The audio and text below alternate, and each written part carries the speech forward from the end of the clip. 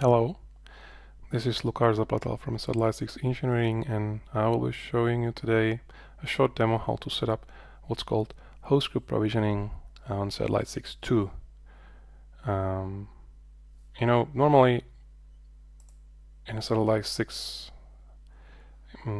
the way you do provisioning usually is you create a new host entry here and give it a MAC address if that's bare metal, or you can leave it blank if you're doing a VM or cloud, and then the host will pixie boot into Anaconda installs. We also offer some kind of extensions to this workflow, boot disk and discovery plugins, but essentially this is how it works.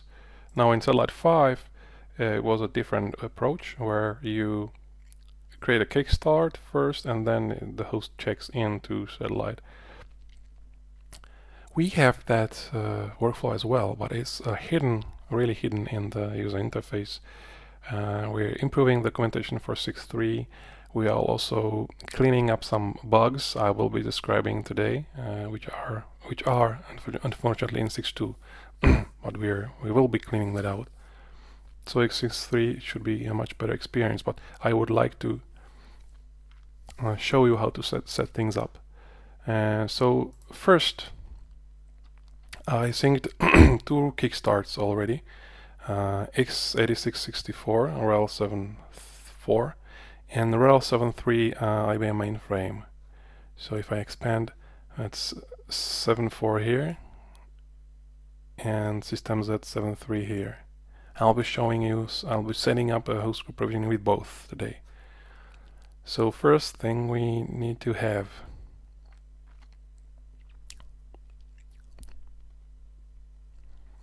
is operating system. We need to create operating system. Now let me just delete the one I just created.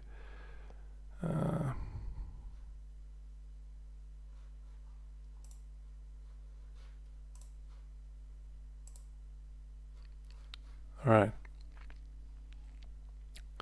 So when you sync kickstart, well, automatically create a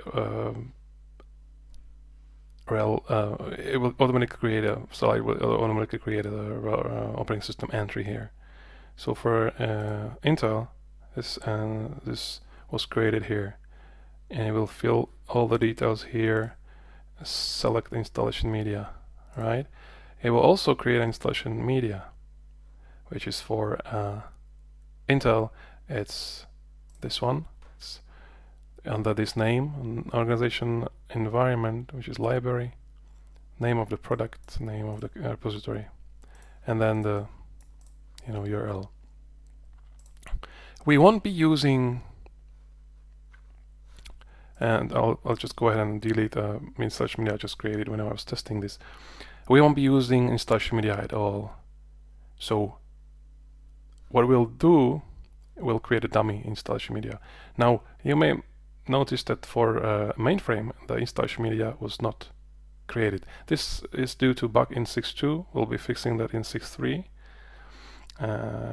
where for non-Intel architectures, for some non-Intel architectures, installation media or kickstart is not recognized, therefore installation media is not created. We could create it here manually, just we need to find out the URL and enter it here, but we won't use installation media. We'll be using static kickstarts here. So what I'm gonna do is I will create a dummy installation media, HTTP localhost or anything, but localhost fails quickly in case this is used somewhere, but it won't be used, and type of Red Hat. So this is a dummy Red Hat installation media. We just need this to pass some host group creation. That's the first step. Second step, operating systems. So for each individual Intel kickstarts, operating system will be created automatically. Operating systems can be also created when Puppet checks in and there's an operating system entry there.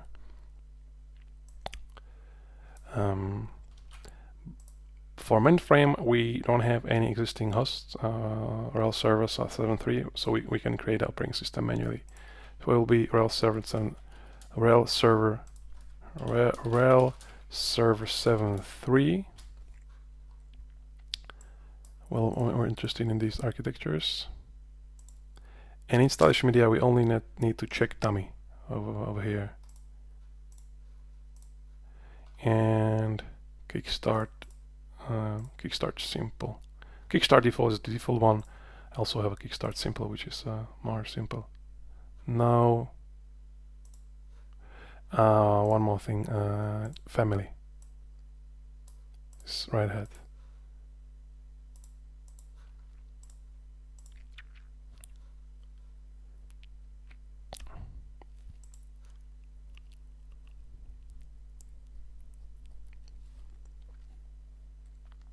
All right, so now we have a RHEL server 7.3 operating system. The third step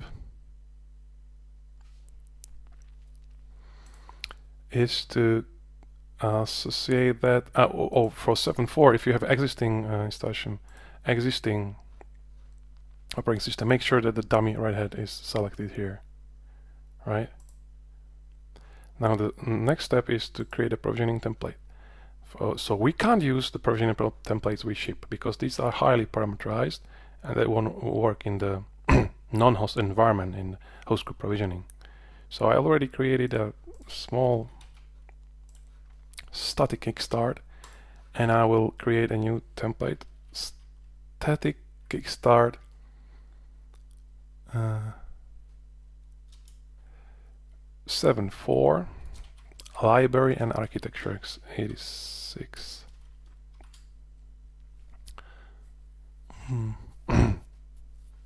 64, and I will paste that over here. Now we need to, because okay, I'll delete this URL for now. So let's put some X over here and I'll show you how to find it. So this is just a regular kickstart. So you need to pick one of, Google that out, or you can even use existing host already provisioned from satellite. Basically what you need to do is, have a valid kickstart syntax, and in the PostScriptlet you optionally want to install and check in via Puppet. If you do that, the host entry in the all host will be automatically created. Puppet will create what's called unmanaged host, which is just an inventory, basically just of facts. So you can use that for an inventory purposes. And then usually what you want to do is register via RHSM, either using username, password, or activation key. You need to hard code this into your template here. Although in host group provisioning there is a way to parameterize these templates, you can still set a parameters in host groups. I won't cover this in this video. I just want this to be short and easy. Alright, so we have this template. Remember to set type to provisioning template and associate that with your host. So in our case, RHEL 7 for organizational location is correct here. Now let me show you how to find this URL here. So this is the Intel 8664. So I go ahead and go to products, Red Hat Link server, this repository, and here this is the URL. I could click on that and see the contents of my repo. This one I need to put this one I need to put it over here. Over here, right there. As you can see, this is hard-coded satellite hostname. Unfortunately, if you are using capsules, multiple capsules, you would need to create individual template for each individual, capsule. Or you could use some kind of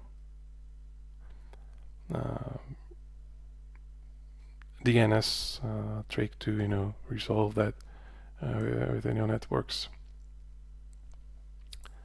Or you could use parameterized parameters in Kickstart using host group parameters, but I won't go into details So one more thing, when you're choosing the name, make sure these are only alphanums. Dot is also allowed, and underscore, because first, if you do any spaces, it will make your URL, kickstart URL, very, ugly. Like you need to escape these with the %20. And also, if you're using capsule, isolated capsule, kickstarting, so you're proxying that request via capsule. There's a bug in 6.2, and it won't proxy that. It will lead into 404 error. So just make sure there are no spaces there. Let's do the same for static kickstart. I will just quickly copy that again, and I would find this URL for system Z as well, using products there, and copy that URL. So I already have that. Remember to have the underscores. Type is provisioning template associated with my operating system that has the dummy media selected. It's very important. And location organization. All right. So we have that. It's the same template. What? Oh, that's a static KS. This one is the correct one. It's a system Z, so it's S390.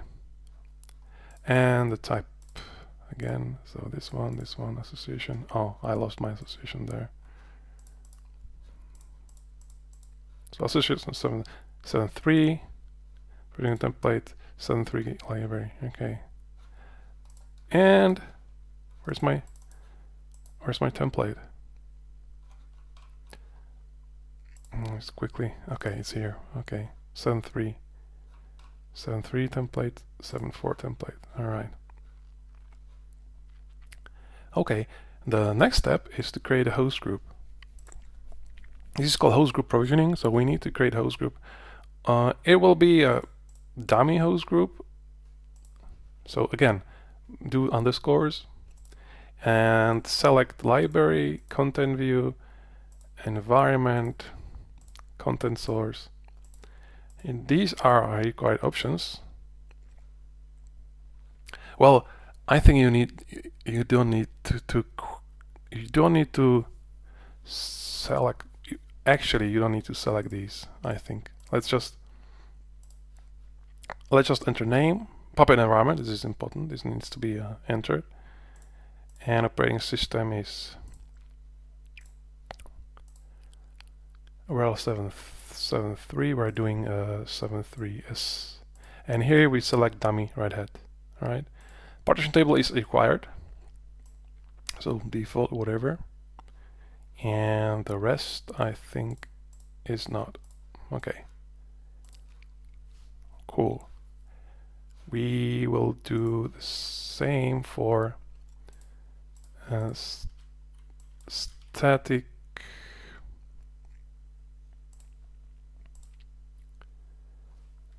what was the name? Static again. Let me just copy paste that title. Static. Alright. Just wanted to have the same naming convention. So this is 7.4 x86-64. And we don't need that. Just a puppet environment production. Operating system. It's RHEL 7.4, all media. Basically, I think we could also create a dummy operating system for that, because we don't need to have a separate operating system for each individual host group, but doesn't matter. Okay, dummy, kickstart default. Just make sure that organization location is set. All right, so we have these two guys, and then the last step is go to provisioning templates, find your template, it's this one, go to association, and now valid host group and environment combination. Let's find this host group and this. You need to select environment, some environment, and like this is really needed. I can't, you know, need to select one. So static production. So it will appear here, as you can see. The same for association, valid host group combination, this one. So as we can see, the two static templates has this host group and Puppet environment combination there. And if you don't have this environment, by default Puppet, there's Puppet environment production. You can create a dummy one here. It doesn't really matter. It's just it needs to have something. Of course, if you're using Puppet, if you're using Puppet, then you would select the Puppet environment you want to provision in. But yeah, depends on your template there. It's not used. This is not used in our example here. And yeah, and the last step is to find a template where it gets published. So the easiest way is to click on Build Pixie Default, and what it does, it creates. Let me just quickly. It creates a file. Now I'm trying to. How do I? This Build Pixie Default button will create a TFTP pixielinux.cfg/default file. It is rendered from global default template, so it renders this Pixie global default.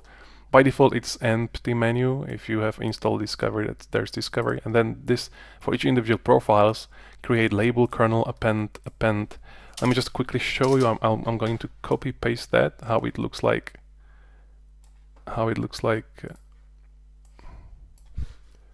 Let me just quickly delete that, and this is how it got rendered on my system. Like, I can't show you in my browser, but I copy pasted this from the terminal window. And so this is how, if you boot unknown host and it's a Light 6 environment, it will go and fetch the global default Pixie Linux template, and it's like this one. So by default, after 30 seconds, it will boot into Discovery. But you can still interrupt this and pick one of the two entries here. So these are just two entries named static, the name of your template and name of your host group. Again, name of your template, name of your host group. And it will basically boot up Conda, and this is the important bit. It will hand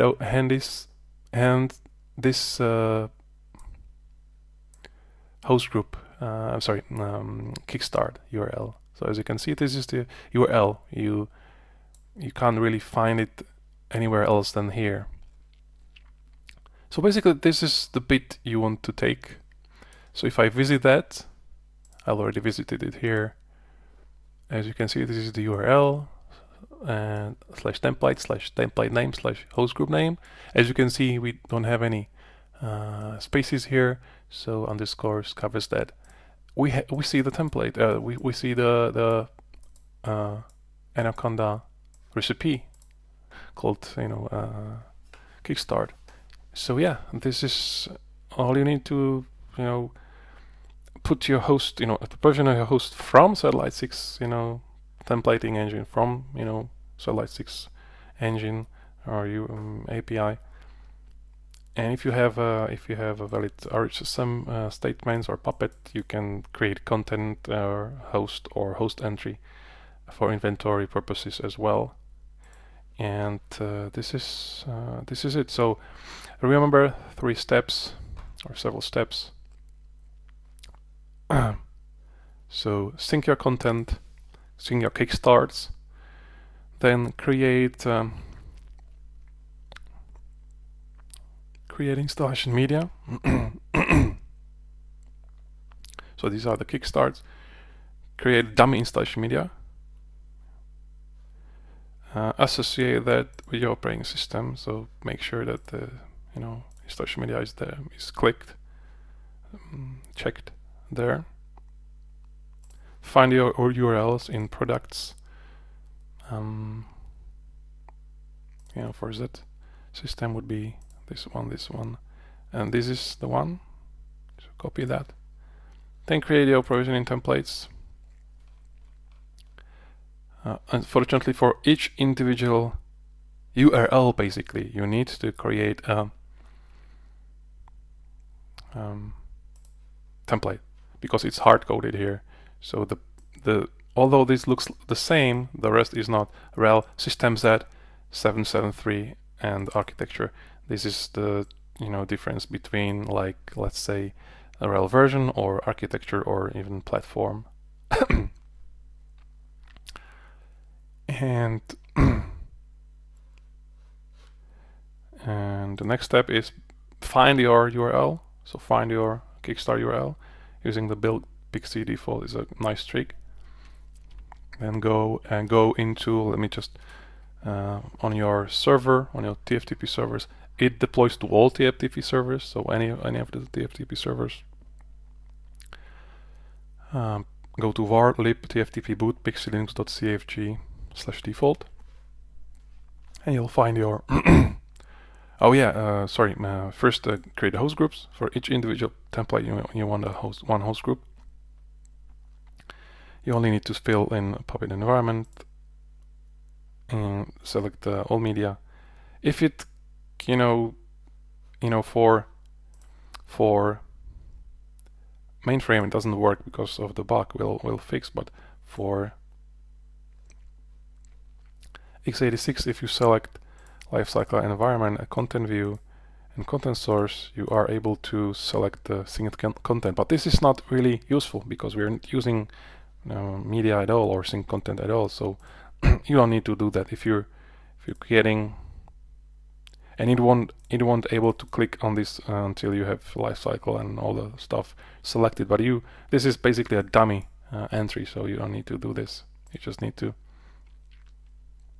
associate the correct operating system with the correct host group, with the correct installation media. Sorry, with the correct URL there.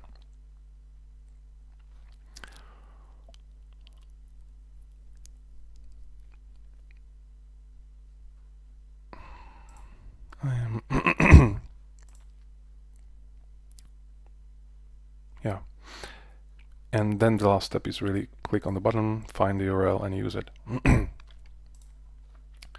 One more thing, I said I won't go into details, but in each individual host group has parameters. In case you can set here a parameter value,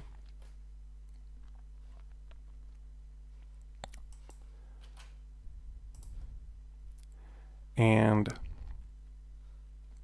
you could use these parameters in templates. So you'd need that would be something like over here,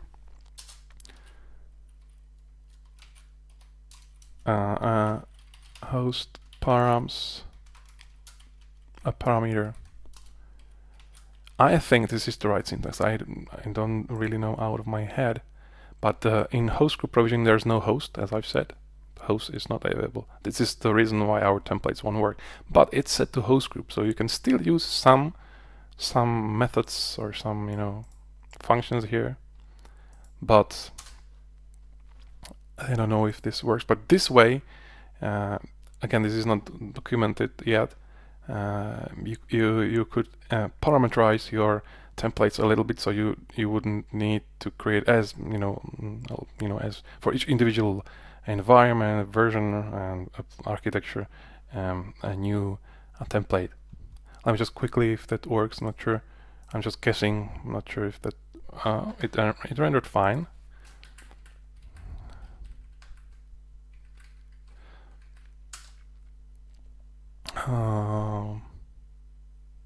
So is this change in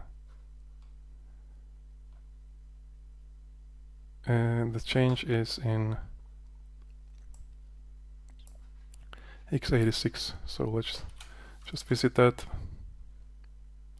Yeah, value is over here. So yeah, you can see this is, I just visited the template and the value is here.